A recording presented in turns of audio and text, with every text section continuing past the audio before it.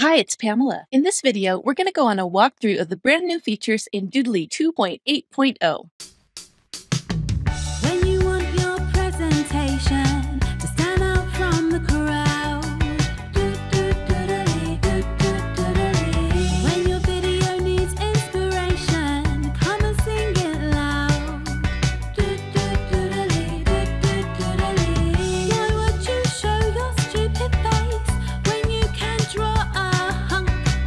It's so easy a child could use it, even if they're drunk.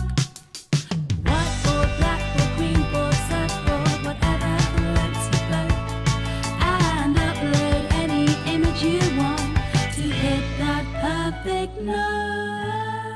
Doodly team has been busy cooking up some great new features and improvements for you all. Doodly version 2.8.0 includes some new features like the ability to align assets and lock them in place, an asset erase delay to ensure that your animations look smooth and professional, the ability to change the delay and duration time of multiple assets at once, and more. We're excited to see what you create with these new tools at your disposal. First up, the update mechanism for this particular version has changed. You will need to download the update and install it manually. This takes only a few minutes and it's super easy to do. Rest assured, all of your projects and settings will be preserved. And in the future, Doodly will resume the auto updates that you're accustomed to. Next, we have a brand new feature called Alignment of Assets, which allows you to align an item from the Assets context menu. This is great for making sure that everything's aligned perfectly with each other in the scene. One or more assets can be aligned to the left, center, right, top, middle, and bottom of the scene, as well as they can be distributed horizontally and vertically, similar to what you can do in Microsoft PowerPoint. So let's take a quick look. I've got these cute little guys here. And if you notice, if you right-click, you now have an Align tool in the context menu. And you can do different things. So let me align him. Right now he's off to the left. Let's go to the center. Now he's to the center. Right-click, go to Align, go to the right. Click Align. I can do him in the middle. So now he's in the middle vertically here. I can do him in the bottom, so he's going to go down. See? I can put him back up at the very top, back over to the left. I think you get the idea. Now, what about aligning multiple assets? Well, you can select them. So let's go ahead and control click.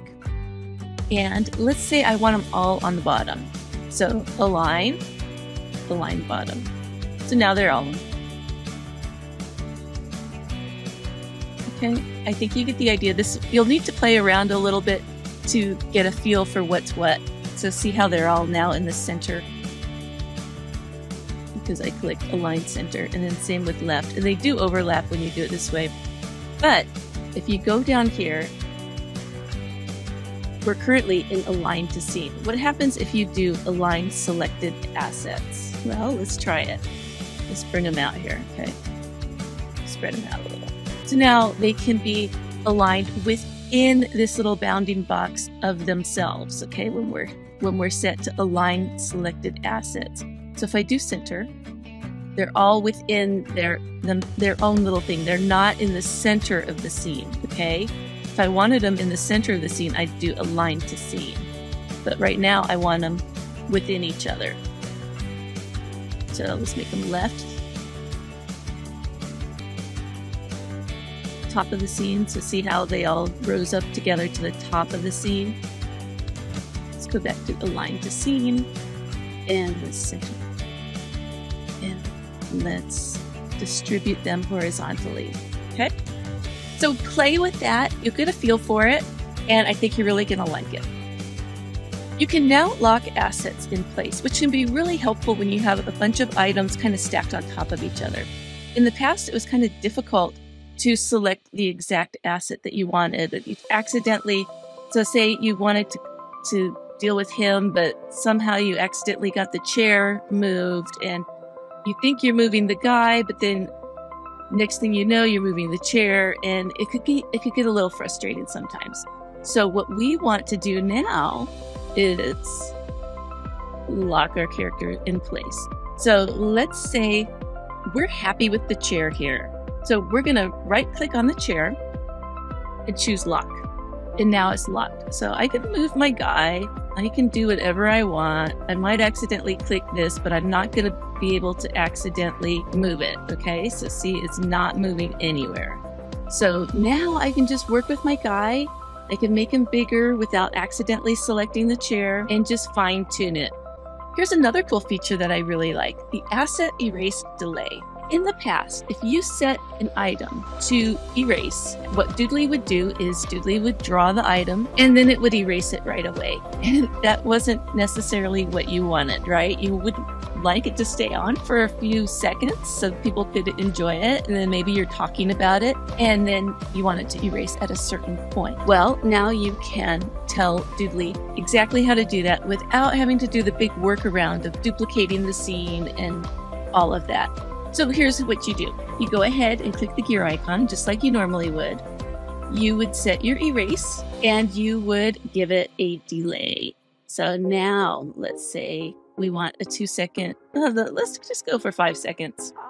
We want a 5-second delay before it erases. And what Doodly will do is draw our scene.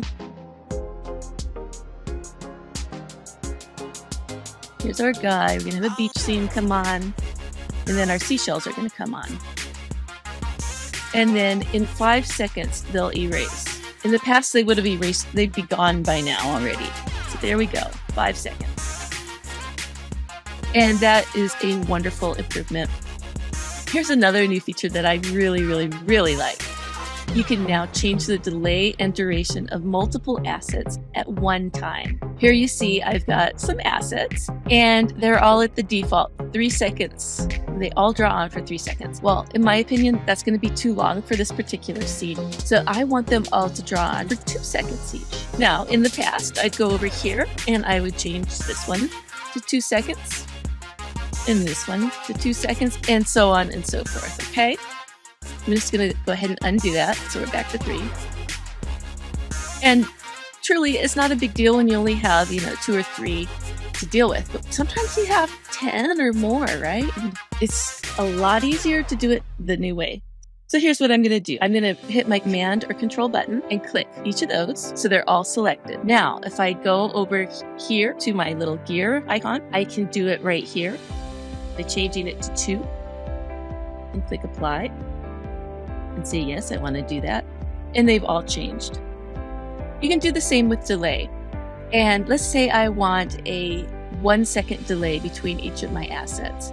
So I would do the same thing. I could go to the gear icon and do it that way. Or if I right click over here, we have a new settings tool.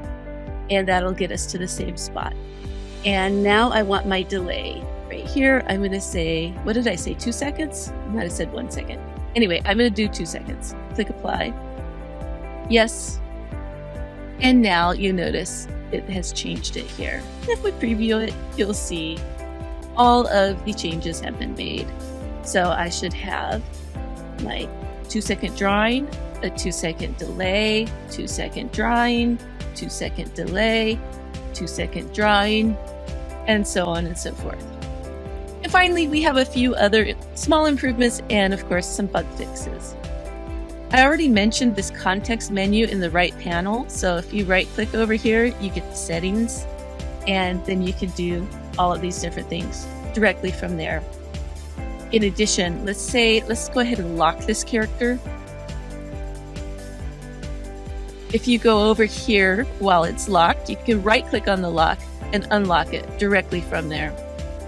Likewise, I can right-click and lock it from the panel itself. Let's lock another one. Let's lock this text.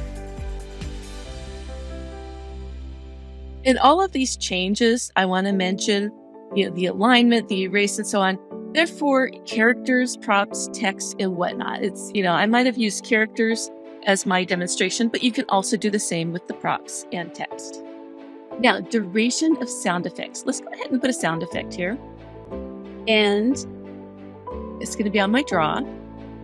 In the past, you didn't have these durations here. Now you can tell exactly how long each effect is. So I might know that I have a 1.5 second duration on this. So maybe I want it to last 1.5 seconds. So I might try this boing because it's 1.5 seconds. Or a cartoon zip. Let's use that one because it matches my duration. Let's go ahead and take a quick little preview of that so we can hear it. So our guy's going to draw on, our bug's going to draw on, and then we have 1.5 seconds. And there it is. The team also squashed some minor bugs and made some various subtle improvements throughout the app. On behalf of the entire team, we hope that you enjoy these new features and improvements. Happy doodling! When you want your presentation to stand out from the crowd, when your video needs inspiration, come and sing it loud.